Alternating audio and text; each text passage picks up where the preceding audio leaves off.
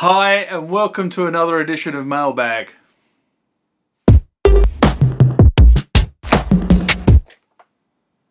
Okay, this is Mailbag, common feature of the channel. It's where I attempt to answer questions that you guys have left on the channel, or if I can't answer them, I have a good go at answering them, or I throw them out to the wider Tubi community to try and answer on behalf of somebody who's raised the question. Now, we'll get into this mailbag. Remember, like, comment, subscribe to the channel. Go over to Instagram and follow me there. Go over to Facebook, follow me there. That's where the normal notices are. And consider becoming a Patreon.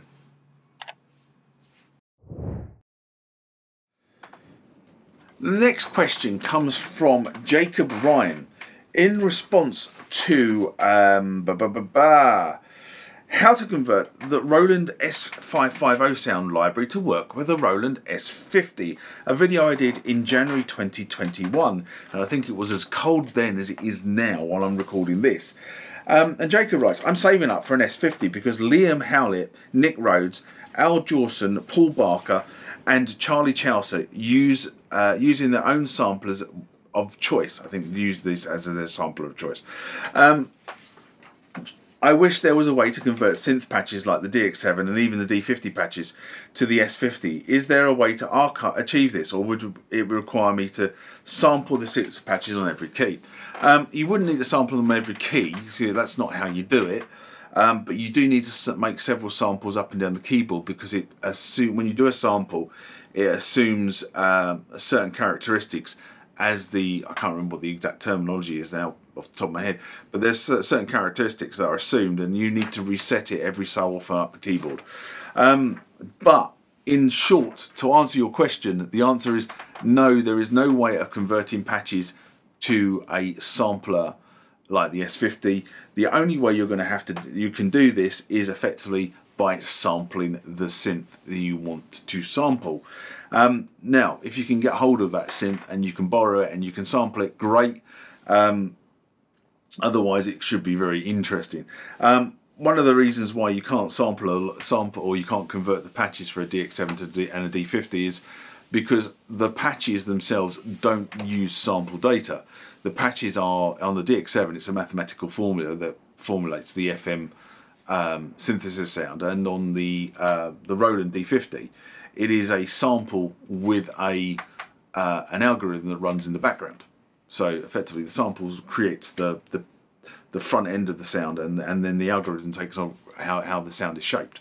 Now, neither of those effectively can be dealt with by the S50. It really is a sampler. You play the sample in, it manipulates the sample and produces that sample back when you hit the key.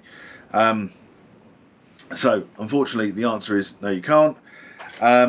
If you're after some generic sounds from the Roland sound libraries, I've made all the Roland sound libraries available on the media replacement service, and there will be a link below this video for you to go and find them. The next question stroke comment comes from David Allred. And this is in response to my TRS-8 has low gain with MX-1. R8M is a match for the TR707 and 505. Video I did in August 2020.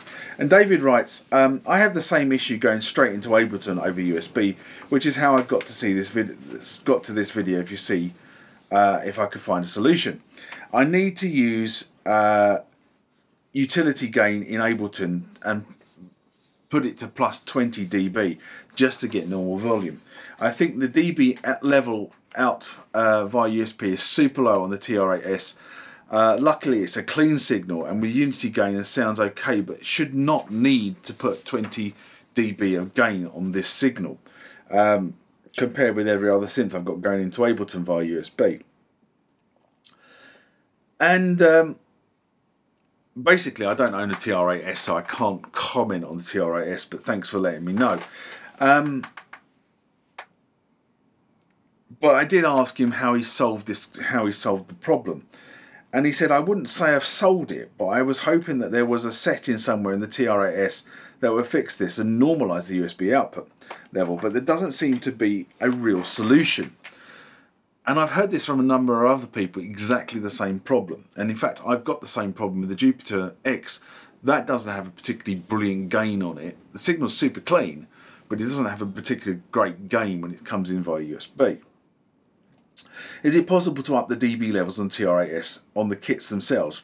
But the issue there for me is it throws the kicks out of whack for live jamming when I'm going straight into an audio signal, into an audio interface and out through monitors. I like to be able to know where things sound at full master volume out, because to get things sounding decent together when live jamming, I don't want to be adjusting the master volumes levels on the fly. I just want to keep at the same level and adjust all the kits to sound well, so when I drop a new one in, it sounds okay. My Yamaha DX actually has a separate USB audio output gain booster as an option that only affects USB out levels. Too bad the TR8 doesn't have that at the moment. Well, it doesn't have it in the current firmware, as I understand it. Oh well, it's a great piece of gear. Every piece of hardware that I own has some quirks, and apart from the fun for hardware is finding out all the workarounds. If you get too bogged down on the limitations of hardware, you won't enjoy using them. It's at least a quirk. This is at least a quirk of the TR8S. It's an easy workaround to use gain boost in Ableton, and the only one time I'm using the USB audio out is to record it to Ableton. So it's quite easy. Just make sure you group all 11 of your TR8 mono outs into a group and then put unity gain onto the group. Otherwise you will have additional utility to each mono, and that's a real pain. So I agree, workaround is not really a solution. The bottom line with Zen and Aria instruments is they're all software driven at the end of the day. Now there might be a technical limitation why USB audio is transmitted at such a low gain. As I said, the Jupiter X does the same, but it appears to be a common issue on many recent Roland instruments. And I've on the X I've had to boost the signal in Ableton to get it sort of to where I need it to be. And basically what I've been doing, if I'm honest, is taking the audio out of the Jupiter and into the Focusrite because it seems to work better. But, you know, at the moment I'm not really recording, I'm just playing, so it doesn't really bother me too much. But it's an interesting issue, and I say I've seen it on quite a few USB instruments that the USB is coming across at such a low level, and I don't know why. And there doesn't seem to be any anything you can do in terms of gain.